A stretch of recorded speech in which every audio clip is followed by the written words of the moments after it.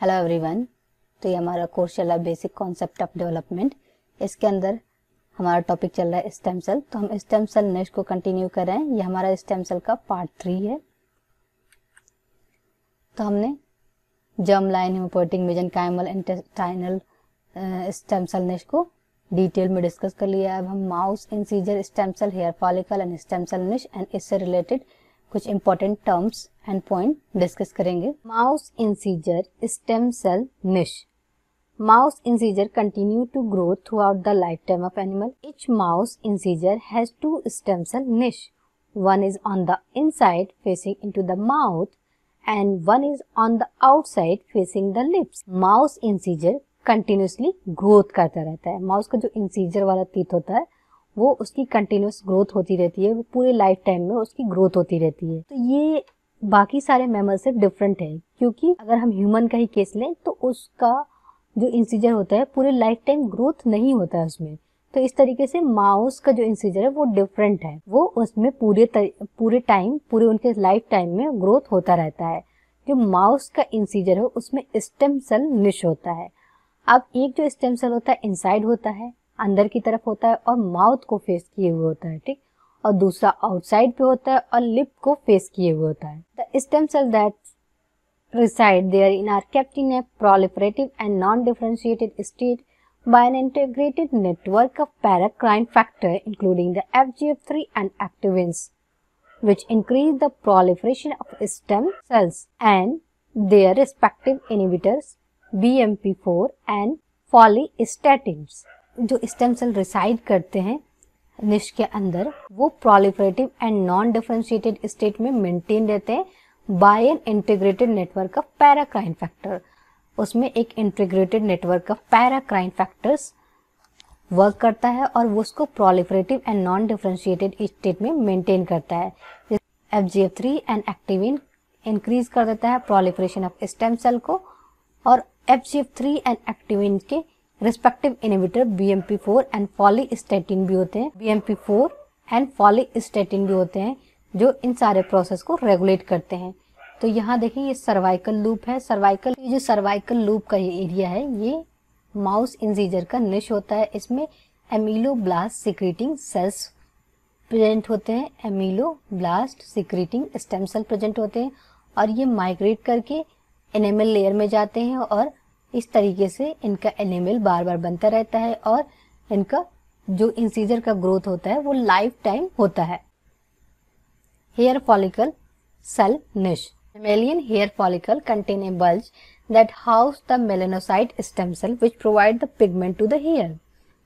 Mammalian hair follicle एक bulge होता है, ठीक। बल्ज एरिया होता है जिसमें मेलेनोसाइट स्टेम सेल होते हैं। मेलेनोसाइट स्टेम सेल, तो ये स्टेम सेल निश हो गया। स्टेम सेल निश में क्या रहता है? मेलेनोसाइट स्टेम सेल जो हेयर को पिगमेंट प्रोवाइड करते हैं। हेयर का जो कलर होता है वो पिगमेंट पे डिपेंड होता है, तो उस पिगमेंट को प्रोवाइड करते हैं। The division of melanocyte stem cell with in the निश is coordinated with the hair growth. तो जो मेलानोसाइट स्टेम सेल है निश के अंदर वो हेयर ग्रोथ से इनका कोऑर्डिनेशन होता है, किस तरीके का हेयर ग्रोथ होना है।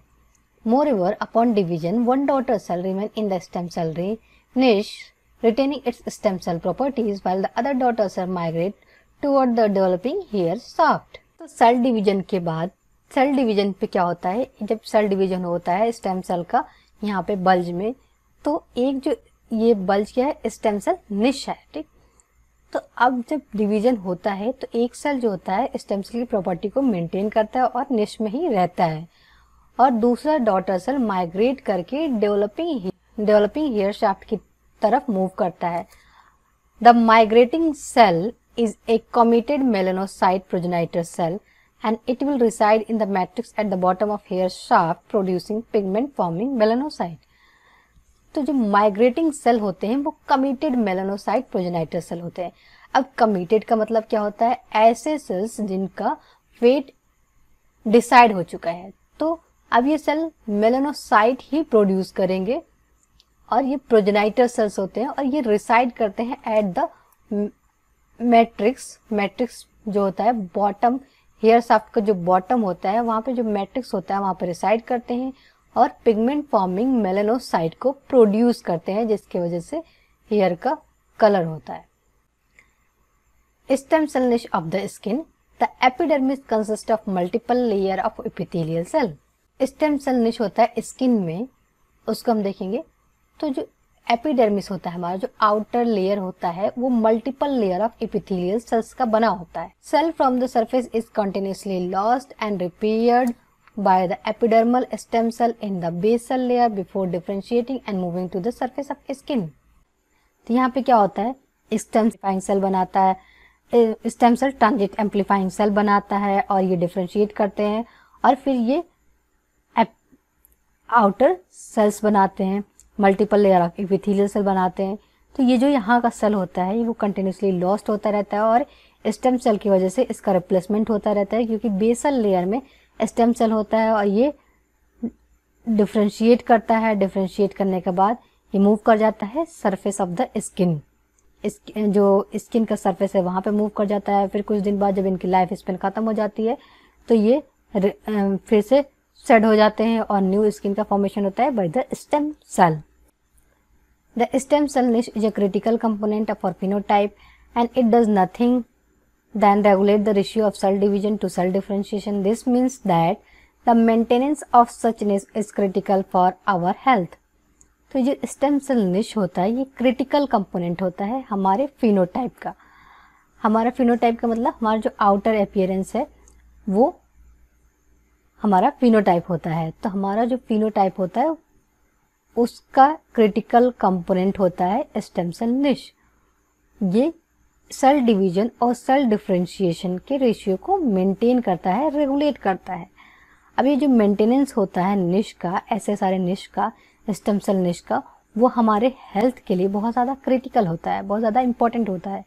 Too much stem cell differentiation deplete the stem cell and promote the phenotype of ageing और डीके। अगर बहुत ज़्यादा एक स्टेम सेल, कोई भी स्टेम सेल है, स्टेम सेल निश से स्टेम सेल बहुत ज़्यादा डिफरेंशिएट होने लगे, तो क्या होगा, स्टेम सेल जो होगा डिप्लीट हो जाएगा और जो क्या इसकी वजह से क्या होगा, फिनोटाइप ऑफ एजिंग और डीके प्रमोट्स होगा। जो एजिंग का फिनोटाइप है, आउटर अपीयरेंस है, एजिंग का फिनोटाइप है, वो बहुत जल्दी अपीयर हो जाएगा। Too much stem cell division can cause cancer to arise. अगर बहुत ज़्यादा स्टेम सेल डिवीजन हो रहा है तो कैंसर भी अराइज हो सकता है। बहुत ज़्यादा स्टेम सेल डिवीजन की वजह से कैंसर भी अराइज होते हैं। The greying of mammalian here in mice as well as in human can involve breakdown in the maintenance of stem cell निश such that the both daughter cell of the dividing cell differentiate, thereby leaving a smaller population of stem cell that cannot continue to make pigment forming melanocyte। तो जो greying होता है mammalian hair का, जैसे कि माइस और human दोनों case में ही देखा जाता है, तो इसकी वजह से क्या होता है, जो ये किस वजह से होता है, क्योंकि हो सकता है कि मेंटेनेंस, जो स्टेम सेल निश का मेंटेनेंस है वो डिस्टर्ब हो गया हो, इसमें मेंटेन वो नहीं हो रहा है। क्योंकि डॉटर सेल, जो स्टेम सेल की प्रॉपर्टी क्या होती है कि एक सेल डिवाइड करता है, जब डिवाइड करता है तो दो डॉटर सेल बनते हैं। एक डॉटर सेल स्टेम सेल की प्रॉपर्टी को मेंटेन करता है और दूसरा डॉटर सेल डिफरेंशिएट करता है। लेकिन ग्रेइंग के केस में क्या होता है कि दोनों ही डॉटर सेल डिफरेंशिएट कर जाते हैं। इसकी वजह से होता क्या है कि बहुत ही कम पॉपुलेशन रह जाते हैं स्टेम सेल के। अब बहुत ज़्यादा कम रह जाएंगे स्टेम सेल के पॉपुलेशन, तो ये कंटिन्यू नहीं कर पाएंगे पिगमेंट फॉर्मिंग मेलानोसाइट को बनाने के लिए। Conversely, myeloproliferative disease, a cancer of blood stem cells and their non-lymphocytic derivative result when the stem cell niche is unable to provide the signal needed for proper blood cell differentiation। इसके अगर हम opposite बात करें, myeloproliferative disease एक cancer होता है blood stem cell का और उसके नॉन लिम्फोसिटिक डेरिवेटिव का। ये तब अराइज होता है जब स्टेम सेल निश जो होता है अनेबल हो जाता है सिग्नल प्रोवाइड करने के लिए प्रॉपर ब्लड सेल डिफरेंशिएशन के लिए।